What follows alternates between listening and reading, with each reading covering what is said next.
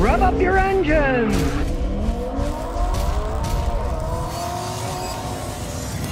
Here comes a big question. Would you buy a car with 300,000 miles on?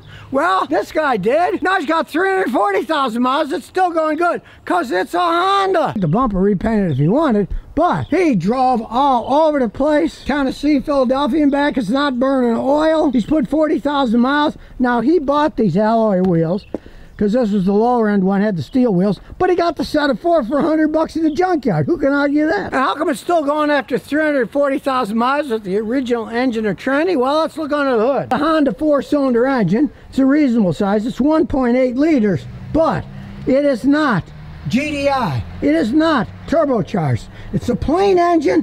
They can run virtually forever if you change the oil. Now, the thing about Hondas, especially the Civic side, they make so many and they sell so many, people modify them so much, you can do whatever you want with them for a very little amount of money. Like, you got those 4 wheels. Hey, $100 for all 4 in a junkyard. There's tons of these around. You don't have to spend a fortune buying super expensive parts because there's so many of them in junkyards. Let's say your transmission went out. This one has a little bit of funkiness when it's going slow. 5 speeds it doesn't. 240,000 miles, you'd shift a little funky too, but it still goes down the road. But let's say it went out. You could find a used transmission in the junkyard and put it in. This one's still going at 340, so even if you found one with 200, it'd probably still be working okay. And as you can see, the vehicle itself is held up quite well for all that mileage and age. And of course, he's got one up on most people because he's now living in Tennessee now instead of Pennsylvania. So he bypasses all that crap of the state inspection and emissions inspection. Pennsylvania's a relatively stiff one. You can only have such a big crack in a windshield. You can't have a bunch of rusted out panels. Tennessee, they don't do any kind of inspections. Emissions, safety, nothing. You just pay every year to register it on the road. That's it. So he's in the right state for an old car. Because let's say you buy one of these and then you get the inefficient catalytic converter code. It costs a lot of money to replace the cats. And if you do have a cat, it's generally gone bad because the engine burns oil or something's going on and that ruins the cat. So if you put a new cat on next year, the same thing will happen. It'll ruin that cat. Here, they don't inspect them for any of that stuff, so nobody cares. And the owner even said it has the inefficient cat code. We're going to scan and look at it, but he's in Tennessee now, so sayonara state inspections. It's been proven that most state inspections are just a money-grabbing device for the state so they can make money. And then when I was in Texas, they did all the emission stuff in Houston, and I'd ask guys, why do you want to inspect cars? It's a boring job. They said, oh, we make lots of money. We fail them, then we make a bunch of money fixing them, even though they run okay, but we can do it because they have to get it so the lights are off so you can get your car registered for the road. It's basically a license to steal. A lot of states in the United States are getting rid of those things now for that very same reason. 99% of car wrecks are caused by driver not paying attention, not by the vehicle itself braking. So, hey, I'm all for people getting rid of that stuff. It's a lot of hooey anyway. Now we'll take a look inside before we hook everything up. And hey, this is the advantage of not getting leather seats.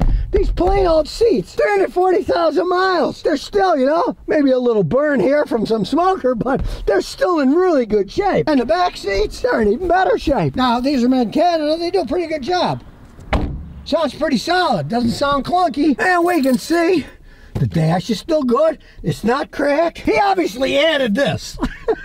That did not come with the original car. But look, it fits good. That's why I tell people, there's so much aftermarket stuff for Hondas. Make your head spin. You can modernize your car without emptying your wallet.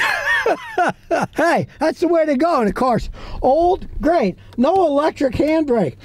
A regular one that'll last forever, right? And it even came with donuts on the side. Now, of course, this didn't come with a backup camera, but he hooked one up. Look, it's beautiful. Big, gigantic, better than most modern cars. This whole setup cost him $150. That's why people like buying these Hondas. You know, it's old, still got a pretty fast computer on it. Read the VIN already. Now it's decoding the VIN. So we got a USA Civic 2008. Doing auto scan. Well, it's working away. It's got a nice setup. And they're economy cars, but still, look.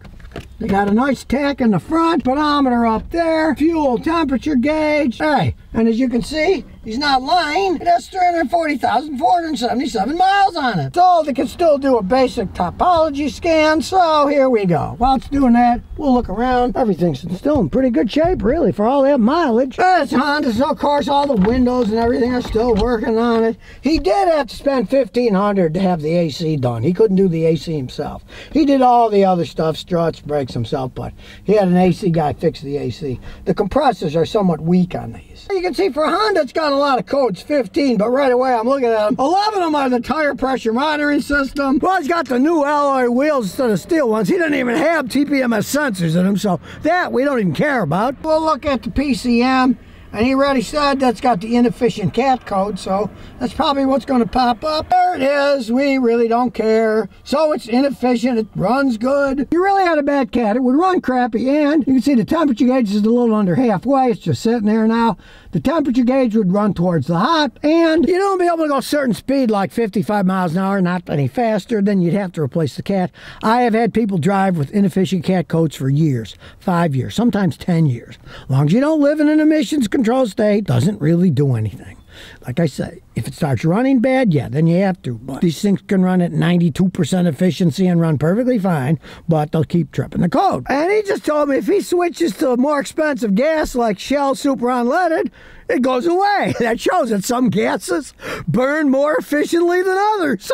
But it runs okay, so who really cares? Now, the other codes, like I say, they're not much. We're not even going to care. Multiplex integrated control unit. Yeah, that's because he's got this on, and it doesn't mesh with the other system. Airbag system. Me, I would never trust airbags in a car that's this old anyways. I would use my seat belts. We'll see what that code is. Open or short to ground the passenger airbag cutoff indicator. So, who cares? Now, interesting enough, he took it in for the recall for those stupid Takata airbags. Now the light comes on. That's just what I'm telling you. These guys at dealerships, they don't know what the heck they're doing half the time. Now, he didn't put this crazy rear view mirror on. It came that way, but you do get a wide view. Distorted of might be. You can see the house kind of wobbles when you look at it. What is the ABS system? Modulator control unit, initial IC low voltage. Well, the modulators often go bad on these Hondas. It costs a fortune. It's fail-safe. It goes back to non-ABS normal braking. It's a small car, easy to stop if you know how to drive. If you don't, hey, you shouldn't be driving a car anyway. Let's start her up. We'll look at some live data. Go to the main live data on the PCM. Remember, black is good, red is bad. MAF sensors normal. Throttle data is all good. This thing, yes, has what? 340,000 miles on it. Get the air fuel lambda. 1, that's perfect. 0.99. Ooh, it's almost perfect. That's insane. That is perfect. Then it's off just a tiny bit. For that kind of mileage, it's amazing. Alternator's putting out good voltage. Fan controls are good. Typical Honda, no misfires, even though it's got 340,000 miles on it. Let's look at some automatic transmission live data. See, everything's normal here. Temperature's normal. And as you can see, all the data is black. It's good. So let's have a bite of a donut and get going. First thing I notice, 340,000 miles. It doesn't shake at all. It's still smooth. Really, I couldn't even feel that shift. It's smooth as can be. If I push it, yeah. Get a little jiggling here and there with that kind of mileage. Yeah, the power window's doing that little jiggle up and down because it's old, and you know they'll stick if you don't hold it long enough. You got to be tricky with these old windows. He did put struts and shocks on himself, so it handles quite well. If you would have blindfolded me and stuck me in this car, I would have no idea this thing's got 340,000 miles on it. AC is nice and cold, though you had to spend 1,500 bucks on that. You can always drive them without AC. Now at least this thing being this old has an actual automatic transmission. This isn't a CVT, so even though it's a 1.8 liter engine, not turbo, it should still have a decent amount of acceleration. Not a race car, no, but decent acceleration. And here we go. Wow, it takes off pretty good.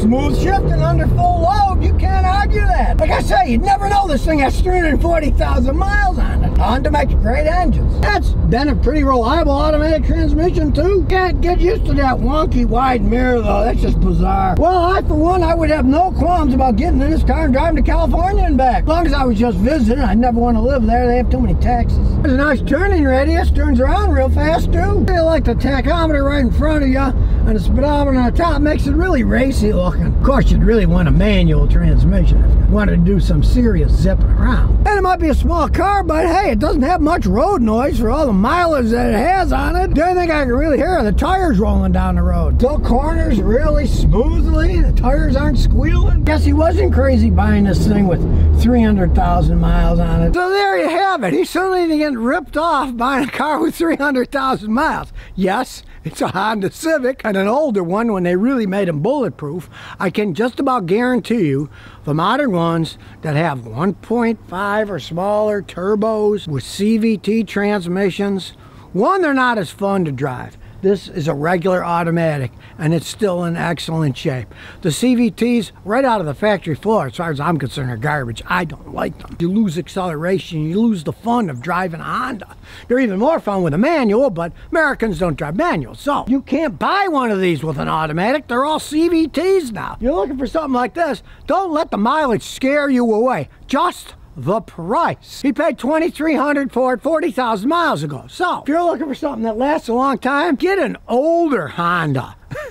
Maybe put a little money in it, but hey, these things can run forever. And the pièce de resistance is, this is a Jersey car, and it's got a little rust on a quarter panel back there, but that's it. It's still really solid. So if you never want to miss another one of my new car repair videos, remember to ring that bell.